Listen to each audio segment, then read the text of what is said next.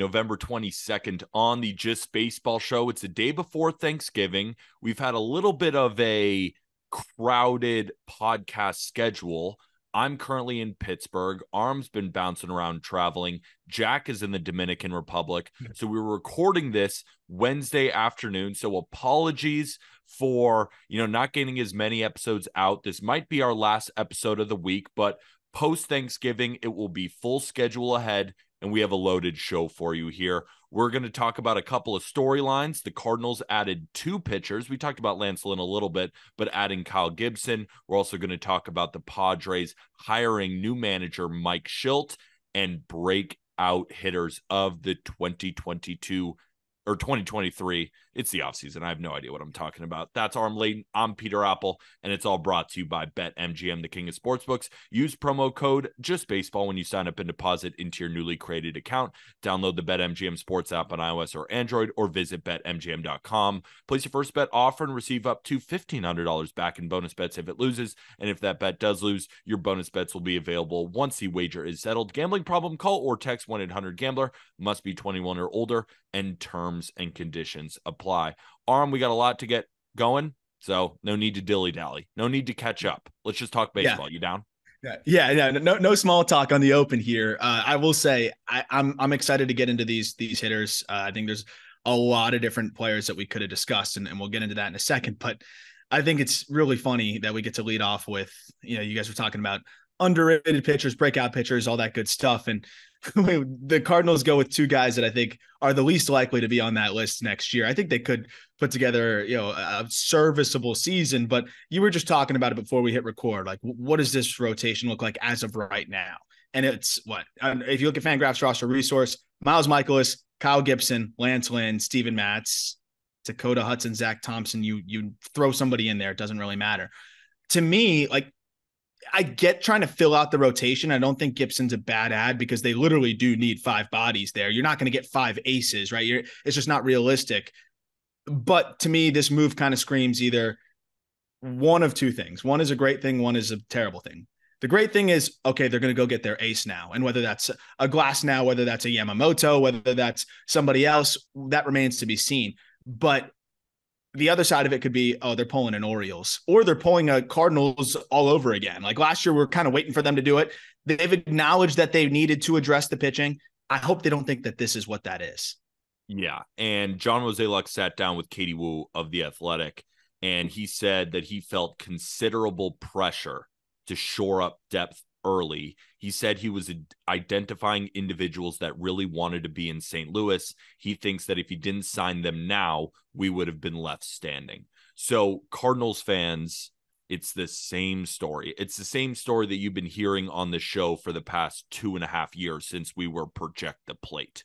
The Cardinals are not aggressive enough in the starting pitching market, and the downfall of the Cardinals over these past couple of seasons have been a lack of starting pitching. Yeah. And they've been interesting in the way that they're going after some of these guys, right? You go after Steven Matz, who doesn't have a history of staying healthy, right? Jack Flaherty, same thing, where it's like these guys are in and out of the rotation. They haven't been able to stick with guys that they can rely on, right? Miles Mikolas has been that guy, but other than him, they needed this depth. And what did they do? They went to go get Kyle Gibson, who's routinely over 170 innings. Lance Lynn is also a guy that, say whatever you want about the production, he's making his start every 5th day. So I don't hate both of these moves and it's a big if. It's the same if we keep talking about. Will they finally make the move? Tyler Glasnow, he has been reported as the most likely pitcher to be traded at this deadline per Ken Rosenthal. He's on the market. Yamamoto on the market. It was reported the Cardinals were in on Aaron Nola. So, and Mozeliak has come out and said before the offseason started that they want to add, and I quote, 2.5 to 3 starters. I think you could qualify Lance Lynn or Kyle Gibson, take your pick as the half. So they've done the 2 so far. If they then make the move for a guy like Tyler Glasnow, I'm sitting back and thinking, okay, a rotation with Glasnow, Mikolas, Lynn, Gibson, it's at least going to make you more competitive than it was last year. Still, is it enough? I don't know, but it makes me much more comfortable going into the season if I'm a Cardinals fan. No doubt. Yeah, and that's the thing. It's like it's hard to judge these moves before we find out if they're going to do anything else. And that's the big side of it. I think you hit on a really important point, which is you got to get through the 162. And we've seen Major League Baseball, especially from a pitching standpoint, and especially with some of the rumblings of whether the pitch clock creates more injuries or whatever. It's a battle of attrition on the mound, right? It's just whoever has the most pitching at the end of the season. So having these guys that, you can really use as much as possible and eat those innings, even if it's at a 4.2, 4.3 ERA, you're cool with that. If you go get that frontline guy, if they were in on Nola, and you even imagine that their top offer was 150, 160, or whatever it may have been, some said that he was offered more money to, I know John Heyman said that he was offered more money to play with another team, but opted to take a little bit less and stick in Philly. Then I feel like you could almost bridge that gap and get to Yamamoto. And maybe that's why they went with these shorter term deals. They could go get a Yamamoto who's going to cost a lot of money, but it's also going to be a long-term deal. So you can kind of backload that deal and have it to where Yamamoto's making a lot of his money when some of these other guys are coming off the books, right? Goldschmidt's only on the books for a couple more years. Arenado, he's going to be on the books for a while, but he's not extraordinarily expensive. And then there's some other guys that'll be coming off the books in the coming years as well. Even that you look at the Contreras deal, it's really not that long term if we're looking at a 10-year Yamamoto deal. So they could backload that, similar to the way the Padres did with Manny Machado. I think that's why the Cardinals are interesting for me, is I think they're going to make that splash. There's no way John Mozeliak has not learned his lesson by now, especially when they've said we kind of learned our lesson. And you meant the 2.5 thing is hilarious because I kind of count each of these guys as a half a pitcher. Or would you count them as, would they combine to 1.5? Would you give them 0.75 each? Like if they said they're adding 2.5. I think right now they're at 1.5. I think that's fair. So one pitcher, get one stud, and you got your 2.5. Here's my thing, though. The Cardinals are not cash poor. The Cardinals have plenty of money. What was stopping them? We talk about it all the time. They have plenty of offensive prospects. You don't think that they're going to go add offense because that was not the issue for the Cardinals this year. Now, did the Cardinals, in some situations, did they not come up big in the big moments? Of course, like any team does. But we weren't looking at the Cardinals this season and saying, you know what, they need to go add some big time bats. So if they have the money, what was stopping them from potentially getting Kyle Gibson? Okay, that's fine. Depth arm, not a bad move at all. And then signing Blake Snell and then trading for Tyler Glasnow, right? They have the offensive prospects to do it. They've been in every big time trade. The Cardinals are always linked to the big time player. So they have the players to trade. They have the money to potentially sign a Blake Snell. And then you could still get Kyle Gibson. He signed a 1-year, $12 million deal. That's basically nothing. That's like a rounding error to these teams. So what was stopping them from doing that? Instead of then you get Lance Lynn, and then it's like, well, we have to get the ace now. And if they don't get the ace, they're left with their thumbs up their butts, realistically. So I just don't get them playing it safe. And Mozeliak even said he wanted guys who want to be in St. Louis. And that was a big time key for them.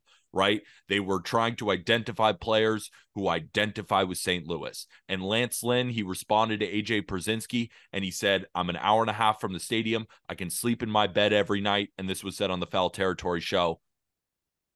It was a no-brainer for me. Yeah. Okay, I get it. But come on. Money You're talks. The Cardinals. If Blake Snell was offered a big-time deal with them, I think he'd identify with St. Louis because the money would be there, right? So I'm just sick of the Cardinals playing this act like they are the Tampa Bay Rays or that they're this small market team. You are the St. Louis Cardinals. You are second in Major League history in World Series championships to the New York Yankees. You are not little brother. You should be the prohibitive National League Central champion every single year. And instead, the Cubs are making moves. The Brewers, I don't know, but they're going to win 86 games, even if they had you and me playing on the infield. The Reds are getting better. The Pirates are getting better. And the Cardinals just stick with their ways. And these ways are just not working, Aram. Yeah, and I think that's why they're going to swing for the fences here. They have to. They They have have to. to, So but we I'm keep saying they're going to swing for the fences. Like, how many I times have we said that? I know, but there's no way you can look at that rotation and say like, okay, that's the 2.5 we needed. They But looked at the rotation last year and did the same shit. I know. And then they said, oh, all right, we kind of misidentified our situation. Let's see. I will say that you bring up a good point. I hate the argument of, hey, we have guys that might not want to be here. Like we are specifically targeting guys that want to be here. You know, it's a really easy way to make people want to play for you. Give them a ton of money. Like you said with Blake Snell. If you offer them more or close to what all these other teams are offering, you'll get them if you're the St. Louis freaking Cardinals. The Marlins, on the other hand, they offered Justin Turner a little bit more money. I don't blame him for going to Boston. Makes a lot more sense. Better fit. I'd rather be there too. But when you look at the St. Louis Cardinals, man, it shouldn't be a tough sell. And I know they're not trying to brand it like that. They're saying they want guys that specifically, fit with the Cardinals and with some of the clubhouse things that they dealt with last year. I get it, but come on. I mean, that's a cop out for a team that, should be, like you said, spending with the best of them. And they don't really have any major financial commitments beyond 2025, aside from 27 million to Nolan Arenado, which cuts to 15 in 2027, by the way. And the 18 million a year for Wilson Contreras, which is up in 2027. So come on, backload it, go sign somebody big, and let's watch this team finally get a shot, with this offensive core that I think is still really fun. Is John Mozeliak just going to waste years of Paul Goldschmidt and Nolan Arenado? Like, those windows are not going to be open for that much longer. You got them. You want to win a championship. You have Jordan Walker. You have a lot of good players on offense. All you have to do is shore up the starting rotation. So I think both of us are in the same boat. We're not going to judge them yet. However, it is easy to judge them and seeing the puzzle pieces being put in the exact same place they were last year, the year before that, and every year since John Mozeliak took over as the general manager. You and I, more me, I just get angry about whatever, but I get angry about the Cardinals because it's the same thing over and over again. It's like you don't want to repeat past mistakes, doing the same thing over and over and over again, and that's what makes me so upset about the Cardinals. But I'm not going to judge them yet because Tyler Glasnow is a perfect fit with St. Louis, and they still have enough money to even go get a Blake Snell while getting these two guys. So we will see. But the Padres, they made a new hire. They promoted bench coach Mike Shildt to be their new manager after Bob Melvin left to go to the San Francisco Giants. I was looking at Mike Shilt's managerial record. It's pretty damn good, right? First season with the St. Louis Cardinals, right? He starts late. He goes 41-28. Then in 2019, the team goes 91-71. Then in the shortened COVID season, goes 30-28. Then in 2021, he wins another 90 games with the St. Louis Cardinals. He now has a .559 winning percentage as a manager, but he was ousted because he's old school. And I like Mike Shildt. I like the hire. What say you? I mean, it's similar to the Bob Melvin hire, right? So I think they're kind of trying it the same way again, see if he fits a little bit differently and in the same way. They loved Melvin. It just was kind of a circumstantial thing there. So I think it's a good ad. I mean, how many other managers are you going to have that are 252 and 199? I mean, it's a 560 winning percentage there. He's obviously done some good things. He's managed some superstar players, and we were always curious as to why things fizzled out and he was let go. That was one of the more surprising parting of ways, I think, on the managerial side as we've seen in the last few years. So it was kind of only a matter of time before he got another opportunity. And I think he's the right guy for this because he's an advocate for his players. We've seen that in the past. He's willing to go out and, wear it in front of the media. And I think he's a guy that can kind of handle everything that's going on there in San Diego. And I think has a good feel for the team situation and the managing of egos there, which is ultimately the most important thing. I don't think it's going to be as much about pushing the right buttons with that team. It's more about, managing the egos and keeping that clubhouse intact, which, is tough when you've got all those different personalities in there. I'm just surprised that, teams like the Mets or teams like the Angels hiring Ron Washington, but Ron Washington more falls into the same bucket as Mike Shildt, the Astros promoting their bench coach, all these different things. Like, I guess you can make the argument that we'd rather try the new thing than the guy who's been around. I could see that in some specific situations. But in this situation, a guy who has had a winning record every single time he was a manager, but then was let go because of organizational things. Why Schilt wasn't one of the top guys for this job over guys with no experience so far. Well, That's what I just don't understand. yeah. Comparing guys like the Mets are hiring the Yankees bench coach with no experience over Mike Schilt, who only has good experience. It's not like he's flamed out and he's had horrible seasons and he's known to be a bad guy, but he's been around for 20 years. No, this is a guy who had 4 seasons, all with a winning record, but just never got the same look. Yeah, I think the Mets want a guy, with Stearns, like a guy that, they can kind of control a little bit and have it come from the top. And then we know the Angels will have their old heads and their older managers. But how well does that normally work when the general manager basically is just, playing, what's that Pinocchio thing where he's playing the strings of everyone on YouTube? I wish we knew, because if we knew every team that kind of does it and doesn't, I think a lot of teams do it with success, and there's a balance of it all. But what's interesting with Schilt is, I think he's somebody that just kind of fits what they need. I don't think they need anything too complicated here. So I like it. I think he's the perfect fit for them. And at the end of the day, like they parted ways over what was cited as philosophical differences, and the philosophical differences, whatever those may be. I mean, the Cardinals finished in last year. So I think whatever Schultz's philosophy was can't be worse. So I'm interested to see what that looks like in San Diego now with him at the helm. Absolutely. Time for breakout hitters. Let's do it. So I have 5 American League hitters. Arm has 5 National League hitters. On the last episode on Monday, Jack and I went through the pitchers, brought up a couple of bullpen arms, and I think it's a little bit easier for pitchers to kind of have that breakout year. Like there's just more of them than on the hitting side, even though, of course, there's more hitters. But Arm, you and I deliberated, right? Should Corbin Carroll make this list? Probably not. Should Gunnar Henderson make this list? Probably not.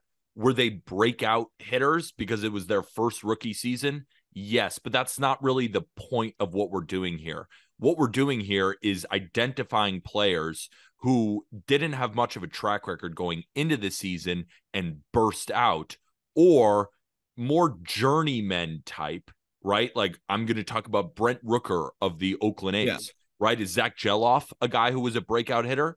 Absolutely, but it was such a short sample. We just need to see more. A guy like Brent Rooker, he's been around for a while, and this was more of his breakout season. So it's a perfect guy to get started with. So Brent Rooker of the Oakland Athletics put up a 127 WRC plus.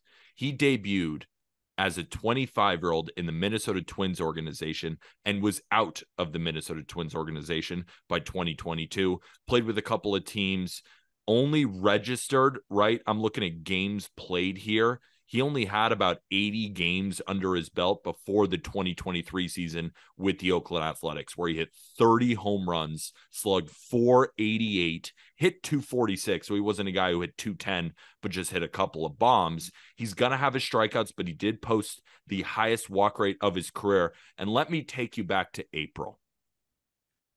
In the last 20 seasons, there have only been 2 players who had a better April by WRC plus than Brent Rooker.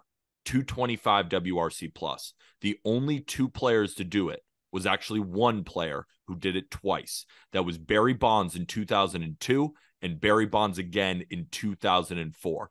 That's how electric Brent Rooker was in the month of April. And I was reading a Sports Illustrated article about Brent Rooker, and I quote, what helped him this year: what was important to me, I was still finding ways to put the barrel on the ball and hit it hard, despite hitting some good pitchers' pitches. And I've kind of figured out if I kept that same swing, same approach, when I got a little more hitter-friendly pitches and pitches up in the zone, I'd be able to do damage. And that's kind of what happened. And it's exactly what happened. He posted the highest hard hit rate of his career at 49.5%, hit the living piss out of the ball all season long, didn't hit the ball on the ground, kept the ball in the air, and hit hitters' pitches, stayed in the zone, didn't let counts get away from him, had a relatively decent approach. Cut the strikeout rate earlier on, start striking out at the end of the season. But I look at a guy like Brent Rooker. If he's making good swing decisions, he knows his swing at this point in his career at 29 years old. Could he be a guy that the maybe new Las Vegas A's or current Oakland A's can rely on to say, yep, you're not going to hit 270, but if you hit 230 to 240 with 25 to 30 bombs and you walk a lot, you're going to be a valuable player on our team.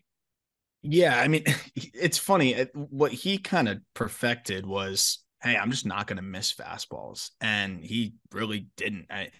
Breaking balls were still a challenge for him. At 23 of his, 30 home runs came on fastballs, and 312 batting average, 632 slug against fastballs, but struggled a little bit. Again, 141 batting average, 5 homers on breaking balls. But if it's a hanger, you're still able to catch them. What's interesting to me is that's something that over the course of the year, right? He's playing every day. He played 137 games.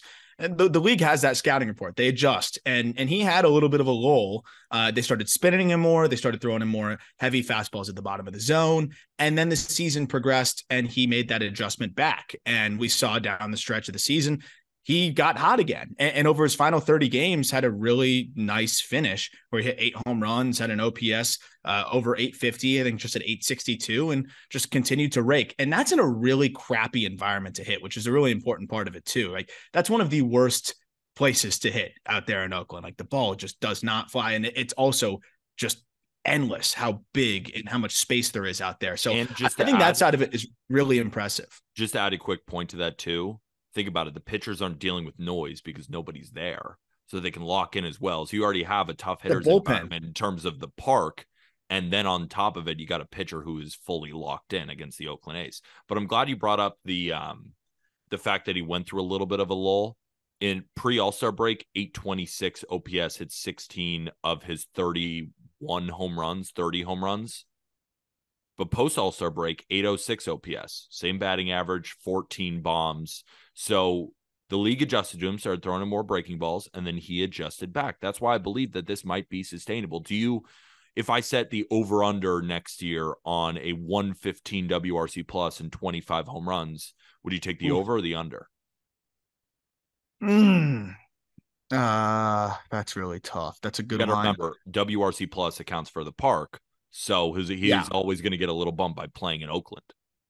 Yeah. I'm going to take the over. I think this guy's kind of just figured himself out. Like, this is what he's going to be. You got to take the good with the bad. And you're going to get 33% K rate. You're going to get 25 to 30 homers. I'll take the over, but I think it's going to be right there. Yeah, I think that's a good line. Shout out to me. Let's get up to your great line. Your first guy. Kind of building off of the same thing you were talking about earlier, where it's like, okay, rookies are all technically breaking out in the major league ranks because it's their first taste of the major leagues.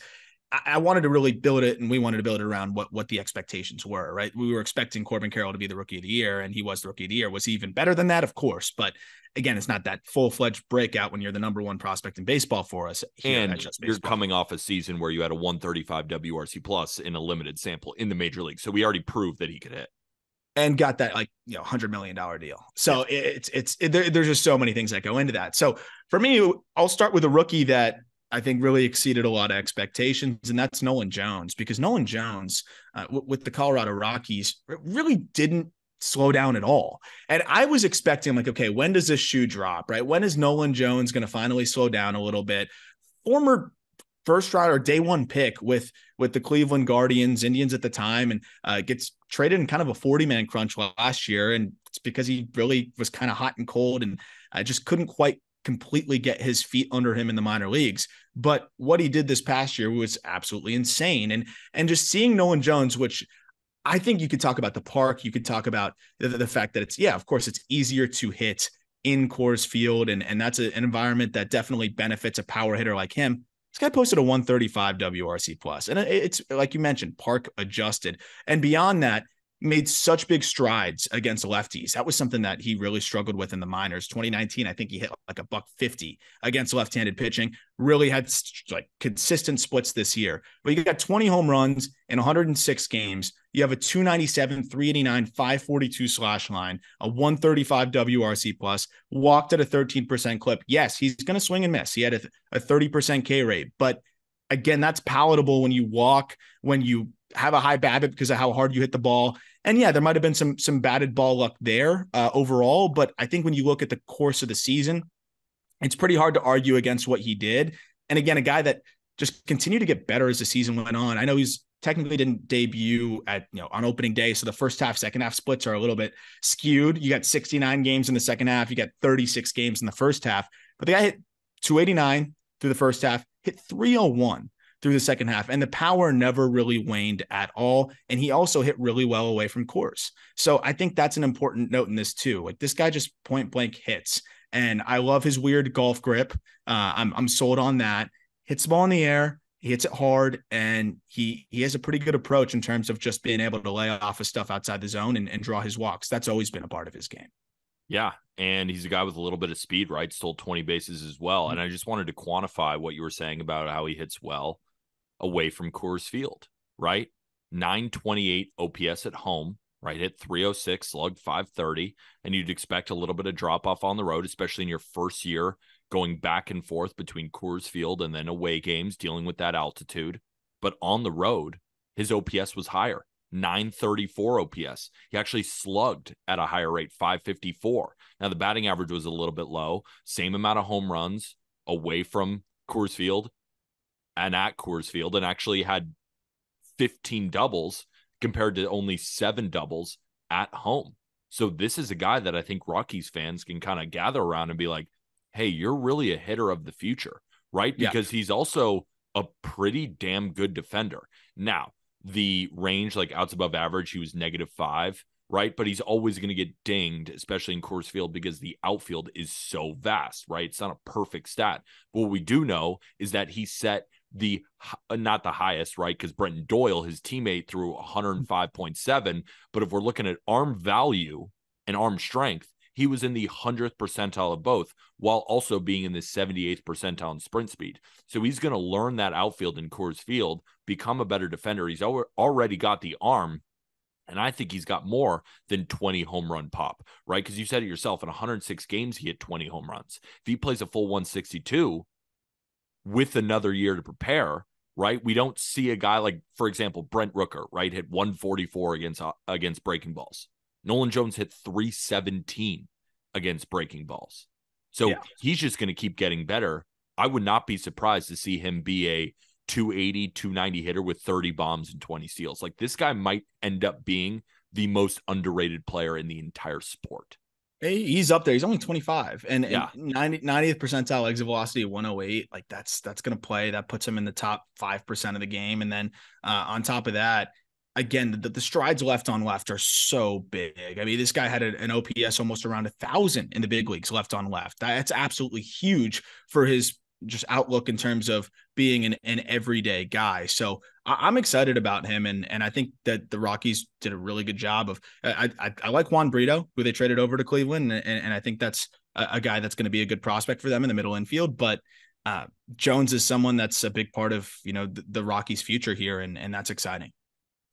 Another guy who's a big part of the future of their team, probably the future. And yeah, I'm cheating a little bit, but I just have to talk about Bobby Witt Jr. Bobby Witt Jr. was just unbelievable this year for the Kansas City Royals. 30 bombs, 49 steals. I'm going to say that again. 30 bombs, 49 steals as a shortstop. He put up a 115 WRC plus, which is not where we want it, but WRC plus, as we know, they love when you walk. And Bobby Witt Jr. doesn't really walk. But what he did do is he did up his walk percentage from the previous year by a full 1.1% and lowered his strikeout rate. So his strikeout rate last year was 21.4%. This year, 17.4%. He was just an incredible hitter for the Royals this year. And this is coming off a season, remember, and expectations, this is why it's kind of cheating, right? He hit 20 home runs and stole 30 bags last year, but he did put up a 98 WRC plus and a 2.3 FWAR, right? Hit 254. Wasn't the type of hitter. While we did have expectations this year, I don't know if anybody penciled in 30 bombs and 49 stolen bases. And I know this is breakout hitters, but I really want to talk about one of the biggest changes we've seen in baseball in the last couple of years is Bobby Witt going from arguably the worst defensive shortstop / third baseman in the game to arguably the best, which what brought his FWAR from 2.3 in 2022 to 5.7 this year, one of the league leaders. So I read a bunch of articles about it. I don't want to read you what I found. So Witt basically rewrote his defensive approach, right? They brought in a couple of hitting coaches, they brought in fielding coaches, and they just worked with him nonstop. He worked with private infield coach Nate Trosky at a hitting facility for 2 days of intensive training. And Witt said he was doing a lot of things that weren't normal. He was making plays way harder for me than they'd ever be. I appreciate the focus on the mental side of the game. And then they brought in Jose, I just don't want to butcher this last name, Alguacil, basically took a different approach, putting him back towards the basics, a lot of first step work, a lot of work on catching the ball in the glove, a lot of work on moving his feet. So Witt basically likes both of them, right? So one side, they're running him through the ringer, making the mental approach, like putting a stranglehold on that one, but then also working him through the basics, right? And that back and forth, that allowed Witt to be and to kind of uncover his potential because he has so much. That's why, Arm, when you were ranking him at the top of the prospects list, you didn't think that the glove would be this bad because he just has too much talent. He has too much arm strength, too much speed, too much athleticism to be a defender like that. He got in the lab this offseason and became one of the better defenders in our sport while hitting 30 home runs and stealing 49 bases. We just have to talk about how incredible Bobby Witt Jr. was this season for the Royals. Yeah, and I will say, if we were factoring in defense, I would have definitely had William Contreras on here as well, just in case anybody like sees that and they're like, oh, well, what about William? He had a huge jump in F4, and it's pretty similar. I think they were almost clones of each other in terms of we saw Contreras rake, and then we're like, okay, well, how's the defense going to come along? And it came along, and he turned out, a similar type of season. But with Bobby Witt, I mean, it just seemed like all aspects of the game were clicking for him. And it's important to note, I mean, this is a guy that flew through the minor leagues as a high school draftee in 2020. So I think that side of it's really fascinating as well, where it's like he kind of continued his development in the big leagues. Like last year or 2022 was a developmental year. And it seems like 2023 was that year where he can really show what he's capable of and who he can be. And I still don't even think he's a finished product. Like there's more there, but I like him as a breakout guy because he went from young player with exciting tools to guy that I expect a lot of people to be. I think he could be a trendy MVP candidate pick. I know it's going to be hard with the Royals, but I think there's going to be some people that are going to love the plus whatever 1,000 odds you're going to have from BetMGM that you're going to get on a player that could easily go 40-40 next year with great defense at shortstop. If you do that, you're going to be in the MVP conversation no matter how bad your team is. Absolutely. And the fact that he has played 308 games in 2 seasons, he's only missed 14 games. And in those 308 games, 50 bombs, 79 steals. This is guy with the new stolen base rules is going to be in the 40 to 50 steal range, maybe more as he gets better. Why can't he? He's one of the fastest players in the sport. He has an argument for the fastest. He's got tons of power, right? We just saw 30 home runs. Why can't he unlock more, right? When you were doing your original prospect write-ups, what was, I guess, the ceiling of power that you thought that Witt could deliver? I think I had almost plus. I think I had plus on him. I think I had 70 raw on him. So, I mean, that's 40 bombs. I mean, if he's 40-50 with incredible defense, it's we're not looking impossible. at an 8-win player. Yeah. No, and that's possible. And imagine if he just walks more. Year. And if he just walks more and he's not striking out anymore. I mean, we're on the precipice of one of the best players in our game. Royals fans got to be just ecstatic. Now, the rest of the team, we can talk about it. But you do have the best pitcher in baseball in Cole Reagans. And I don't know. We'll see. And Vinny Pasquantino, the GOAT, coming back off of injury. But as you mentioned, the walk rate slightly improving, cut the chase rate by 5%. So as he continues to trend in that direction, I think he's going to be a problem. And he's going to only be 24 years old next year. Who's your next guy? Next guy is someone that I did not expect to do anything near what he did last year, and I think is a true breakout in every sense. It's TJ Friedl, Cincinnati Reds. 138 games last year. This dude, he hit 18 home runs, which is more than he had hit at any level of the minor leagues previously. But beyond that, a 116 WRC plus. He slashed 279, 352, 467. It's a really unique swing. He starts, open. His hands are up in front of him. It seems like he's almost still loading by the time he's swinging, but he's athletic and he just makes it all work.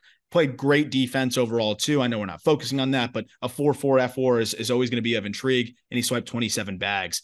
I think just seeing what Friedl was able to do, considering that he's 28 years old, it was his age 27 season. We saw him a couple years in AAA, put up slightly above average numbers. He just kind of seemed like the fourth outfielder type by every stretch. He showed some decent things in 2022. We saw a 0.6 F4 in 72 games. He hit 240, but it was just a totally different player in terms of the production. We saw the slugging percentage jump by 30 points. We saw the on-base percentage jump by almost 40 points. We saw the batting average jump by 39 points. And then, of course, the more home runs, stolen bases, and better defense. Friedl was an awesome player. 4.4 F4, you're taking every day of the week. And, I mean, it was just really fun to see a guy that I don't think anybody expected anything close to this from do what he did for a team that was one of baseball's most surprising ball clubs. Shout out TJ Friedl, got an MVP vote and deserved it at that. Couple of things that I wanted to touch on with TJ Friedl. Against lefties, the dude was one of the best hitters in baseball. Slash 354, 421, 542 with a 963 OPS. Against righties, that did drop to 785. And he was another one of these guys who just took advantage of his home ballpark. Great American Small Park, 926 OPS at home, 724 OPS on the road. And it had a lot to do with the slugging, right? 11 doubles, 6 triples, 13 bombs at home, 11 doubles, 2 triples, 5 home runs on the road.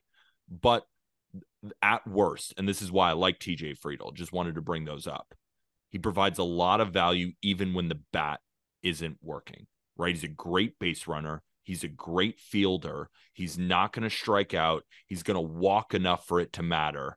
And then if he can tap into the power, he can get an MVP vote. But even if he doesn't, he can still be a valuable player across the field. That's why I'm a fan of TJ Friedl. Yeah, I mean, we've seen it with the Castellanos splits in Cincinnati and some other guys. If you can just be decent on the road, you use 750 OPS on the road, hover around there, and you ball out at home, you're going to finish the year with an OPS over 800. That's exactly what Friedl did. And I think he's somebody that I do wonder how much impact is going to be there long term. And you could say that there's a question of how much he can maintain what he did, but the batting average on balls in play was not that high for a contact-oriented guy at 308 with good speed. And, I honestly just think he's got a feel for being able to find the gaps and then sneak some balls out to the pull side when he gets the opportunity to. He's just a savvy hitter at 28 years old, and another one of those like later 20 breakout guys that are always fun and exciting and easy to root for. My next guy is Jack's favorite player, or at least one of them, Isaac Paredes of the Tampa Bay Rays. So if we remember, Isaac Paredes was dealt in the Austin Meadows deal, Tigers and Rays, and he was not a good prospect with the Detroit Tigers, or at least he didn't make much of an impact. First 2 seasons, 2020 shortened season, he only played 34 games. 2021 only played 23 games, posted a negative F4 in both of them. Now he gets to the Rays and he shows a little bit of life, right? The guy only hit 205, but he did walk a ton. He didn't strike out. He had 20 bombs and had a 116 WRC plus. But this is why it was a breakout year. In 2023, Isaac Paredes was one of the best third basemen in Major League Baseball. Put up a 137 WRC plus. The batting average goes from 205 to 250. The slugging goes up 50 points. The OBP goes up 50 points. And he hits 11 more home runs, giving him 31 bombs and 98 RBIs while playing solid defense. Now, he's an interesting case, right? Because for a guy with 31 home runs to put up hard hit rate of 28.5, that is very, very low, right? So he's a guy, you look at quality of contact, ex-WOBA. Did he deserve everything that he got? Maybe not, right? but he has extremely, extremely good plate discipline.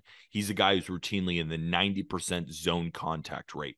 So he makes up for not hitting the ball very hard with excellent swing decisions, great plate discipline, and waiting for his pitch, and also getting the most out of that contact quality while keeping the ball in the air, posting one of the lower ground ball rates at only 31.6%.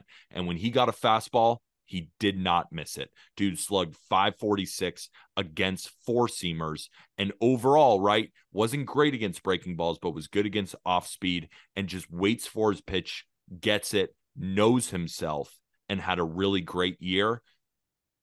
Will he hit 31 home runs next year? Maybe not, but he's a guy who's not going to strike out. He's going to walk a ton, and he's going to make enough contact to matter. And remember, right now, he's 24 years old. He's got a lot of time to even grow with the Rays lab. Yeah, he could tap into a little bit more impact, but to your point about cutting the ground ball rate by 11%, almost at 10.5% is absolutely huge. And just somebody that figured out how to squeeze out every drop of that power. If you look at the spray charts, every home run is to the pull side. And a lot of them are like hugging the line down to the pull side. You get the hitters count, you hunt something that you can lift to left field as a righty, and you don't miss it. And if you can do that, you can hit more home runs than almost any other player with your exit velocities do. And I don't think that there's a player with anything close to his exit velocities that are hitting 30 home runs, right? He's a 90th percentile of 101. That's actually below MLB average, and he's hitting 30 plus home runs. Like, that's something that you don't really see often. And I think it's a testament to his ability to just backspin baseballs, lean into the pull side, and leverage his counts well. The bat to ball skills, I think, are a really underrated aspect of him, as you mentioned. I mean, to have the zone contact hovering around 90% is awesome, especially when you're geared for lift. Most guys that are contact oriented, flat swing, a lot of line drives, ground balls, all that good stuff. You think of Luis Arias or somebody like Stephen Kwan.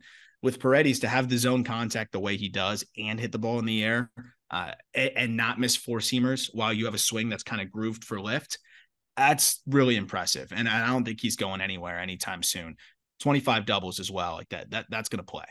And I also like too, that he's not one of these righties that, just kills lefties but you face more righties, right? And you kind of falter. No, he had an 860 OPS against right-handed pitching. So it's not a splits issue, right? This isn't just a guy who feasted off some soft tossing lefties, got his numbers up, but overall, 3 days, 4 days a week when you're facing righties, he's faltering. No, he was good against righties, and he's a guy that the Rays have right now who I'd be excited about. Now, is an 840 OPS that he put up this year, is that going to be what he does for the rest of his career? Probably not, but he's going to walk enough, and he's going to hit the doubles, and I think he can still maintain a 450 slug. I think the 350 OBP is what we'll see from him at 25 home runs.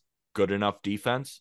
It's a good player, especially at this young of an age. And maybe he exceeds what I'm talking about. Maybe he starts hitting the ball harder. And with those swing decisions, with the great plate discipline, we could see even more. So he's a really exciting guy. No doubt. And I get why Jack loves Paredes. And he had some prospect intrigue back in the day, but, just kind of faded and just didn't quite have that area of the game that you could really get excited about. All of a sudden, taps into some exciting game power. But the guy that really tapped into some juice this past year, and it was originally really signed as a defensive guy and has blossomed into a nice bat, is Ha-Seong Kim. And I know Ha-Seong Kim, if we compare numbers across the board, probably one of the lesser offensive seasons of all the names we're going to talk about here, because he finished the year with I think would say WRC plus about 112, 749 OPS, but just such a big leap for him, because I felt like we didn't quite know if he was ever going to be able to provide even this much offense. And it seemed like he might end up being kind of that glove first guy that accumulates WAR and just kind of hits league average. But he did a lot more than that. And I thought through some stretches was fantastic and one of their best players. 17 home runs, so ups the home run total by 6. The stolen base output was just ridiculous, right? He more than triples that from 12 to 38. And also walks at a higher clip. We see him kind of keep the strikeout rate in check despite tapping into that more power. It went up a couple ticks, but it's not really a big deal. But when you see a jump in batting average, you see a jump in slug, and you see a jump in on-base percentage, that's going to qualify as a breakout to me. It might not be the most dramatic breakout, but it's a guy that just made these marginal improvements across the board. And you combine all of those and you get a 4.4 F4 season, and you get a really well-rounded output from a guy that hit the ball a little bit harder last year and just seemed to get more comfortable in what was, his third taste of a big league season, and where he's just progressively gotten better. So he's slightly similar to Isaac Paredes in the sense of he gets the most out of the lack of contact quality, right? Another guy, 26.7% hard hit rate, just doesn't hit the ball hard. But if you're not going to hit the ball hard, wait for your pitch. Don't chase. Take your base. Get on, steal, play great defense. So for a guy who lacks that, he does everything else at a very high level, right? If you're not going to hit the ball hard, walk 10%. Well, he walked 12. If you're not going to hit the ball hard, don't strike out that much. He didn't, 19.8%, right? So for all the people expecting, well, I want to see him at 25 home runs, he probably will never do it. But if he's 10 to 15, 40 bags and great defense, like that's a phenomenal player to have on your team. Swiss Army knife. Yeah, and a guy that I think is a big glue guy for them going into this coming season, and is on a pretty cheap deal and will be very coveted in free agency come 2025. My next guy, JP Crawford of the Seattle Mariners. He was a guy who was a tippity top prospect with the Phillies, right? Like I remember lists seeing him in the top 5. And when he came up with Philly, he just kind of struggled, right? From 2017 to 2018 with the Phillies, never posted a WRC plus above 95, never posted an F4 above 0.6. 2019, he goes over to Seattle. It's a lot of the same story, just the offense was not there for him. He always walked at a high rate, never really struck out, just didn't make enough contact and enough quality contact at that. 2021, we kind of start to see something, even though the offense doesn't fully kick into gear, but he still put up a 3.3 F4, kind of falters in 2022. But this season, man, 134 WRC plus. The guy hit 266 with a 438 slug and 380 on base percentage with 19 bombs, walked almost 15% of the time, didn't strike out. The swing rate and the chase rate, the lowest of his career, leading to the highest walk rate while still making really good decisions within the zone. That more patient approach. And when you factor in the highest hard hit rate of his career, the lowest ground ball rate of his career, good things are going to happen for you. I feel like this is a guy that was just kind of a late bloomer, right? I believe in the bat now. If he's making these type of swing decisions and hitting the ball hard enough, getting lift on the ball, driving the ball through the gaps while playing the good defense that he kind of always has, right? Even though, funny enough, this year was one of his worst defensive years, but still putting up a 4.9 F4. I think in age 29 season, we're going to see one of the better shortstops in the American League. I'm very high on JP Crawford next year. Which is really funny because I hated that extension when they gave it to him. 5 years, 51 million. I'm like, I guess it's not bad in terms of the money, but what are you going to get from this guy? It's good defense. How much is he going to hit? Blah, blah, blah. I really didn't like it. And he basically said you can shove it, right? With what he did last year. I kept waiting because we've seen the stretches. We've seen the torrid month of JP Crawford where everything's on time. He's in rhythm and it just seems like he's barreling everything. And then he looks as cold as ever. And we just see the numbers just catapult, back up and then back down. And then somehow finishes the season around a 700 OPS. Didn't happen this year, right? He finishes with that 818. But you mentioned the swing decisions. I mean, walking with the best of them is something that really helps when you don't have a ton of production in the past. But he also hit the ball pretty hard. He snuck out some solid EVs. You'll get a 90th percentile of 104. That's a couple of ticks above league average. League average is generally around 102. So, I mean, that's one side of it. He makes plenty of contact. He's above average in that department. And you mentioned the chase rate. I mean, at 18% chase rate, that's among some of the lower figures you're going to see out of an everyday player. So it seems like this guy just put it all together offensively. I know he went and worked with Driveline. I know he went and tinkered with some things to be able to tap into some more power to the pull side and not lose that adjustability with the swing. And it's exactly what he did. He was one of the biggest surprises for me this year, because I never thought he'd have an 800 OPS in him. I'll be honest. What do you think about him next year? Like, I'm pretty high on him. I think he's kind of figured it out. And yeah. I think he's just going to get better defense. Like, I don't see a year where he puts up -8 outs above average. Like, I think it was a weird year. And there's guys like one of those him, numbers I just can't believe in. So if he's even an average defender with this type of offense, like, he is a very, very good shortstop. Yeah, there's guys like that too, where like I know he makes all the plays he needs to make, and if the metrics don't love him, like you look year to year, and sometimes they love him, sometimes they don't, sometimes it's positioning. I trust JP Crawford's glove, and even if the metrics tell me it's not great, I'm still gonna think he's playing good defense. 881 OPS over his last 70 games. He seemed to get better and better as the year went on. I think Crawford's going to be really solid next season, and I think, yeah, like you mentioned, I just kind of found something. 35 doubles as well. He's just kind of found what works for him, and that's a top 10 shortstop potentially in this game, or a little bit better than that. Surprised he doesn't steal bases. Only had 2. Wish he stole like 10. Yes, 35th percentile sprint speed. Yeah, just kind of a slow guy. No wonder the range isn't there. Is that a new narrative? JP Crawford's slow? I mean, he hasn't had a sprint speed above 50th percentile since 2021, and in 2020 he was below that too. He's never really been that fast, which is interesting. He's also the most, like, he's listed at 6'2", 200. Are we sure? He was like 5'10", 180. I mean, these guys, big. You see them in person, you're like, whoa. Okay, yeah, like, you're way bigger. Yeah, you're way bigger than I thought. But yeah, I mean, it makes sense. He gets into some balls. He can hit the ball pretty hard. I'm pro JP Crawford. Who's your next guy?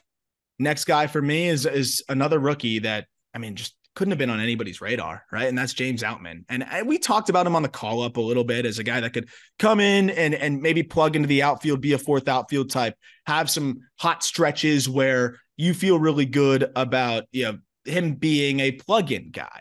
But in terms of being an everyday player, I think there were even questions about that after Outman had his out-of-body experience through the first month or two of the season, and then hit the wall where he just was really struggling. But the way he came out the other side of it, and that's kind of the trend here, right, is some of these breakout guys, you're trying to validate the breakout. It's being able to rise back up again when you get knocked down, and that's exactly what Outman did. But the numbers overall in the season, the guy launched 23 home runs. He slashed 248, 353, 437. It's a 118 WRC plus. Great defender in the outfield. Swiped 16 bags on 19 tries. Yes, he's going to strike out. You got to deal with it. He's going to strike out 30+% of the time. Did that in the minors. He's going to do it in the majors. But he hedges that with walk. He hedges that with some power and some good speed. And again, the defensive value that you get there. But what I really liked about Outman and his finish is the fact that I thought the narrative was already kind of being developed. That was, oh, he had that hot streak. Now that the game adjusted to him and he's going to come back to earth and be that fourth outfielder type. Well, that narrative kind of got put to bed pretty quickly once he heated up again. And if you look at his WRC plus in the second half, 137 in that department. So overcomes that lull and really just ends up going off in the second half, ups the walk rate by almost 2x. He walked at an 8% clip in the first half, 16% clip in the second half, cut the strikeout rate by 5%. So you have better counting stats. You have better OPS by over 100 points in the second half, and you have lower strikeout rate, higher walk rate. I mean, Outman's going to be a streaky hitter. Like, that's just going to come with the territory. But I think he's proven that he can hit enough at the big league level to be an everyday guy. Yeah, I was the one who fell for that narrative. He gets off to a really hot start. Then he has a really tough May and June, right? 552 OPS in May, 551 OPS in June. Bad in May, bad in June. And I thought to myself, all right, this guy strikes out so much. Yeah, he's going to play good defense, but he's just not a player that, I think is going to be the player that ends the season, right, with a 790 OPS, right? I thought it was going to be lower. I thought he was going to strike out too much. But he really just kicked it back in gear. right? July, 905 OPS, August, 890, right? September, 772. Just kind of kept hitting for the rest of the year and definitely put that narrative to bed. And when I look at his everything that goes into James Outman, right? Because we're talking about breakout hitters, but he's so tooled out. 88th percentile sprint speed. Incredible in center field this year. 9 outs above average. He walks a ton. Yes, he strikes out, but he hits the ball relatively hard. And overall, even when he's not fully hitting, he's valuable in center field.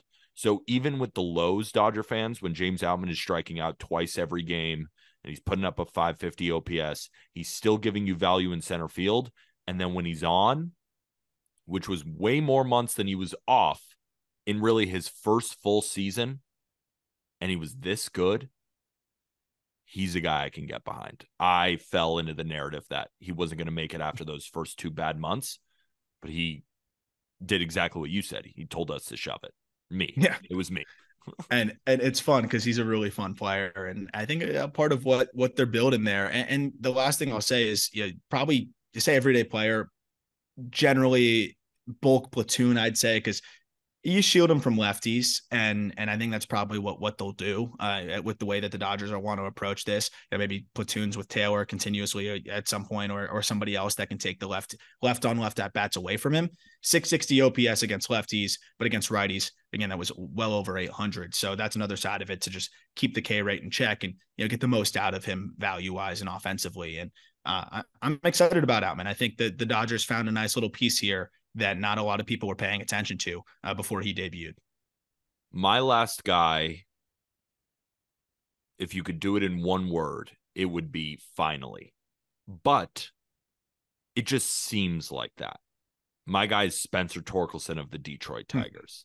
And the reason I say finally is because in his first full season, I was expecting him to hit the ground running.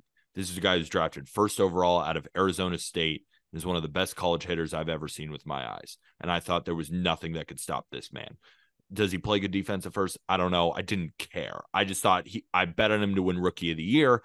I thought he was going to hit 30 bombs, hit 280, and just be one of those bats that never dies. Doesn't matter if you got the best pitcher on planet Earth. Doesn't matter if you got the worst. He's going to hit everybody. And what did he do? Really disappointing. Hit 8 home runs in 110 games. 75 WRC plus at 22. And I wasn't high on him going into the year. And that was on me just because my expectations for him were so much higher than really any rookie could deliver in their first full season. And he's playing in Comerica. It's cold. He's a warm weather guy adjusting to the cold. And it just didn't click for him in year 1. In year 2, I don't even think it fully clicked for him. And he still had a very good year. Dude hit 31 bombs in one of the most pitcher-friendly environments. Now, the batting average is still not where I want it to be. The OBP is still not where I want it to be. But the fact that he still was able to put up a 107 WRC plus, walk near 10%, strike out 25% of the time, those home runs I think were important, and he only missed 2 games all season long. I think this is now the beginning of Spencer Torkelson. So what was the big change from 2022 to 2023? Well, his run value against fastballs was -8 in 2022. He hit 175 and slugged 292. We finally saw what Spencer Torkelson should be, with a run value of +5, hitting 265, slugging 512. He stopped hitting the ball on the ground, but the zone contact went up. The hard hit rate skyrocketed, 41% in 2022, 50.9%, which puts him in the 94th percentile.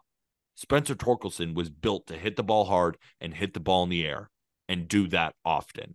He didn't do it as often as I would have liked in 2023, but he did it often enough to make this list and, again, make me fully buy in next year. I just think the bat is one of the best young bats in our game. It's just got to click, and we saw it start to click. So he's not a full breakout, but we needed to talk about him.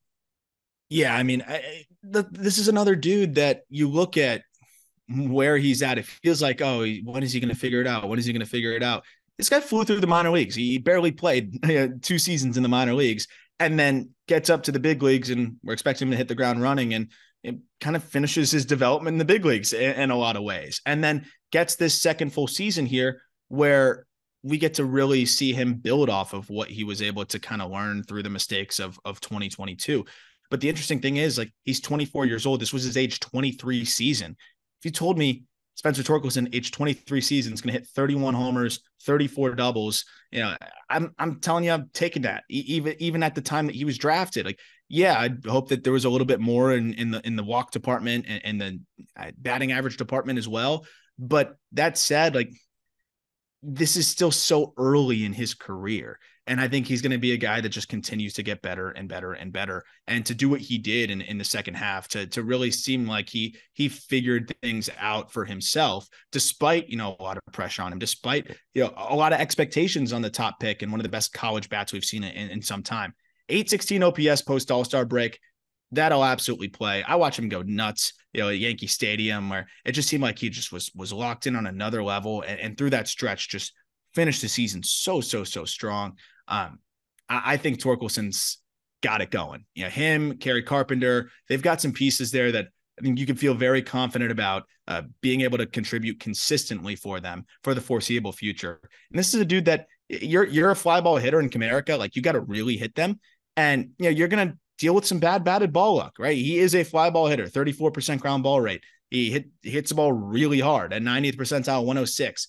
But the batting average on balls in play was 270 because it's a hard place to hit. So you got to kind of just deal with that and, hope that he's able to maybe find the gaps a little bit more, sneak balls out to the pull side a little bit more. But he's got the power to leave the stadium to all fields. So I think it's something that's going to continue to develop for him too.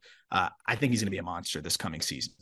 I'm glad you brought up Kerry Carpenter because I wanted to add Kerry Carpenter to this list just because you and I both love watching him hit all season long. But I was like, did he break out this year, or is he just really good all the time? Right. In 2022, 795 OPS, 811 OPS this year. And he's just going to keep getting better. So he didn't qualify as the breakout guy, right? He didn't go from a 75 WRC plus to a 107 and, upping the home run totals by 20, right? Kerry Carpenter is just very good. So we're not including Kerry Carpenter because we don't think that he's a great hitter. He just didn't break out. Like, I'm just very high on Kerry Carpenter. And when he hit the ground running, he just keeps hitting. So that's why Carpenter didn't make this list, but Spencer Torkelson did. Yeah. Yeah. And Carpenter, you, like you said, kind of in that first stint, set the bar a little bit higher for himself through that stretch. The guy that is kind of a cop-out for me in terms of the National League, but I wanted to include him because he's presently a National League player, and his numbers in the National League were way better and just continuously unreal. Jake Burger, Miami Marlins, that's my final breakout guy, because what Burger was able to do this year, this is someone that even when the Marlins made the trade, I was like, ooh, this is someone that's kind of standing on his head right now. Is he going to be able to keep this going? He's an aggressive hitter who hits the ball as hard as anyone. I mean, he absolutely scorches baseballs, but he swings a lot. He doesn't walk. He's super expansive with the approach. And I'm like, okay, he might get picked apart eventually. The Marlins are buying on a guy that hit 25 home runs in 88 games. Like, is this going to continue? He's hitting 214. Like, those are all the things I'm thinking. Well, in 53 games with the Marlins, after that, works with Brant Brown a little bit, the Marlins hitting coach who actually just left for greener pastures, and was able to kind of rectify the bat to ball department too, while not compromising the power. And with the Marlins in 53 games, hits 303, 355, 505 with 9 homers in those 53 games. So over the course of the season, you have 34 bombs. You have a slash line of 250, 309, 518 to 828 OPS. And all of a sudden you're like, this is a really damn good hitter. And this is Marlins' best power. This is Marlins' best power bat by a good margin. And honestly, he's becoming a really impactful piece for this Marlins team, and that they needed really badly. So it was cool to see him have that success kind of break out in the home run department with Chicago, and then with Miami to continue the power output, but also be able to start to hit for average. That to me is what really, really, really stood out. And I'm excited about Burger. I know there's going to be some streakiness, but he is definitely a stud. And I think the Marlins have a good one here. If I'm the Marlins, I am 1,000% keeping the $5 burger, Jake Burger, when they're in Miami. When he was in Miami this year, just home games, right? 100 plate appearances, Dude slashed 385, 445, 93 to give him 1,033 OPS. Keep the burgers. Keep Jake Burger. With a guy's approach like this, Arm, like you watched him all second half, it's a lot of boom or bust. Are you leaning next year more towards boom? Like, do you believe in this or little flash in the pan? What do you think? I don't think he's a 300 hitter. But I also don't think you don't think he slashes 385 in Miami next year? Yeah, I don't know if the Arias effect rubbed off on him. I don't think it's permanent, but I will say, I mean, I think when you hit the ball as hard as he does, and you continue to just get better and better and better as the season went on, and they were playing some, high stakes games down the stretch, and just, I mean, this is a dude that 90th percentile. I'm going to cite it one more time, but this is one of the best figures in the sport. 111 miles per hour. I mean, that puts you in the boat with, within shouting distance of Aaron Judge and, a healthy Giancarlo Stanton and like some of the top power bats in the game. So I mean, when you hit the ball that hard, I just feel like your floor is elevated, and then continue to cut down on the chase. That's my one big concern though. Guy swings way too much. The chase rate of 38% this year. And it went down a little bit as the year went on, but that's something that he definitely needs to kind of cut down on. But the bat to ball getting better as the season progressed, when he was a guy that teams were game planning for, a little bit more. I think that's really encouraging. I think he's going to be a little streaky, but I think it'd be shocking if he doesn't hit 30 home runs next year, just because it just seems like that's at least the floor for him. I don't know what the average or the OBP is going to be, but I know that he's going to hit 30 home runs. And I do think that he's made strides in the batting average and OBP department to be at least serviceable in those areas as well. 34 home runs. He had more home runs than walks. Yeah, that's a crazy stat. Like that can't happen when you're a power bat. Like that's my only concern. But that's something that's generally easier to improve, right?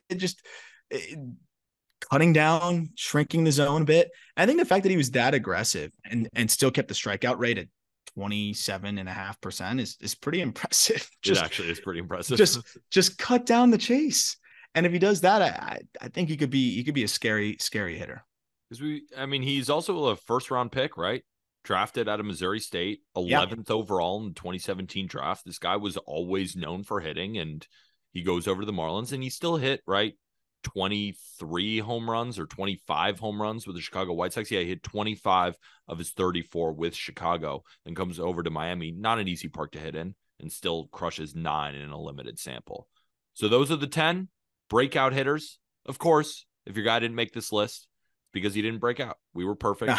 There's a bunch of breakout guys. There's a bunch of breakout guys. As you know, let us know in the YouTube comments. This will probably be our last episode of the week. Jack, it's hard to get him locked down in the Dominican Republic. Arm's traveling. I'm traveling. We'll be back on our normal schedule 3 days a week next week after Thanksgiving. I hope everybody has a great Thanksgiving. And in the meantime, why not subscribe to YouTube? Why not? Why not? Big red button. It's free. You can like videos, comment videos. You can watch all of our interactions on video. But if you're listening on Spotify and Apple Podcasts, we really appreciate you. If you could leave 5 stars, maybe even a written review, and then get yourself some Just Baseball merch. Like, why not? What's stopping you, right? Sick merch. It's all in the episode description. That's Arm. I'm Peter. Have a great Thanksgiving. And with that, thank you, everybody.